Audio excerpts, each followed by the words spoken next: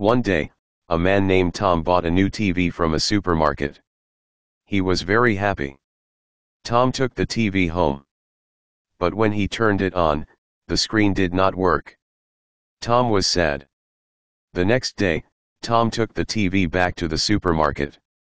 He said to the worker, "My TV does not work. I want to change it." The worker said, "Okay, let's see." The worker checked the TV. He saw the screen was not working. The worker said, "You can choose another TV." Tom was happy again. Tom chose another TV.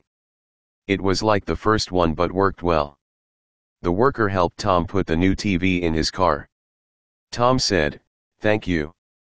The worker said, "You're welcome. Enjoy your TV." Tom went home. He set up the new TV. It worked perfectly. Tom watched his favorite show.